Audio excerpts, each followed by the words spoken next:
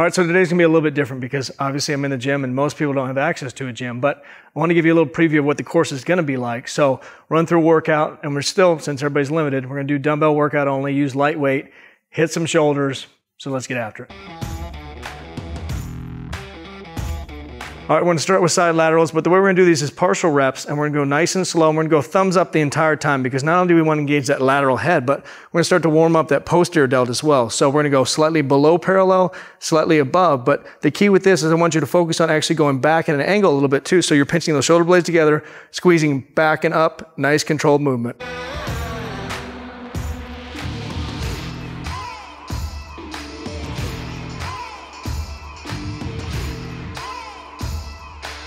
All right, so the way I structured today is we're gonna do 2 exercises for that lateral head, 2 for posterior delts, and then 1 for that anterior delts, just kind of finish it all off. But next up, we're gonna do a leaning side lateral. Now the key with this, obviously if you don't have a bench like this at home, doesn't matter. Just lean against the wall, walk those feet out a little bit. You're just trying to create a little bit of an angle with your body just to put more pressure on where that delt actually inserts, and more in the insertion point than higher up in the actual delt. And with these, I want you to focus on a nice slow contraction, but not going directly out to the side, because usually what happens there's that anterior delt jumps in a little bit, or you have more of a tendency to let it drift forward. So really actually actively drive it back at an angle a little bit. Even if you get some of that posterior delt involved, that's better than having that anterior delt jump in and take over the entire movement.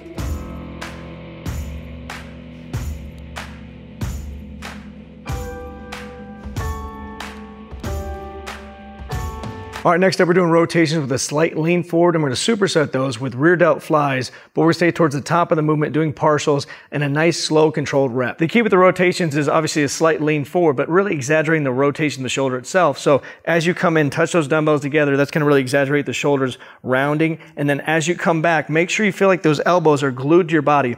If they drift too wide, you're gonna pull in your traps, you're gonna get everything else involved. But if you can keep those elbows tucked in the entire time, you're gonna feel it jump all the way around. It's gonna run through your entire delt and finish the contraction off in those rear delts. All right, so the key with those rear delt partials is testing, because a lot of times you'll do that neutral grip and it'll feel great. Sometimes you come in, you have no connection whatsoever. So for me today, it was palms down and it was coming back in an arcing motion. So the key with this, test and see what feels best. Another big thing on these is I'd rather you err on the side of a smaller partial rep than getting any sort of motion and movement involved whatsoever, because a lot of times I see people do these and yeah, they have a ton of weight on them, but they're throwing up the motion, they're getting their traps involved. So I'd rather you stay more towards the top the entire time, very small range of motion, but a better connection to that rear delt.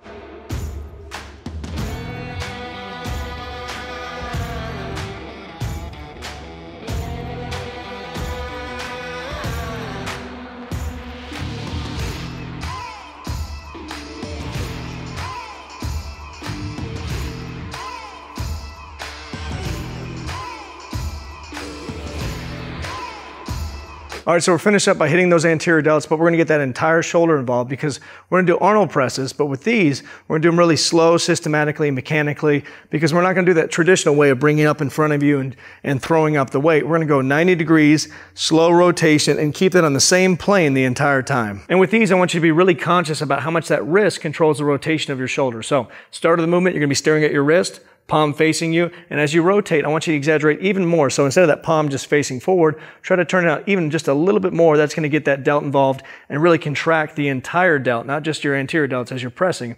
And for these, I'd rather you fail, not getting that press, not throwing that press up, but really making sure that you control that movement around and keep it at a 90-degree angle the entire time. That's more important to me than the actual press itself.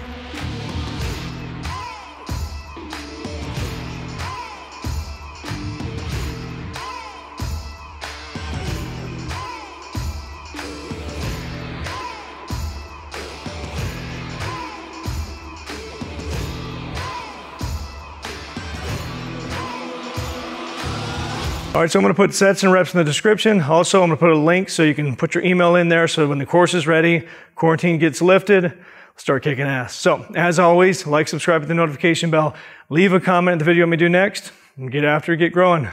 I'll talk to you soon.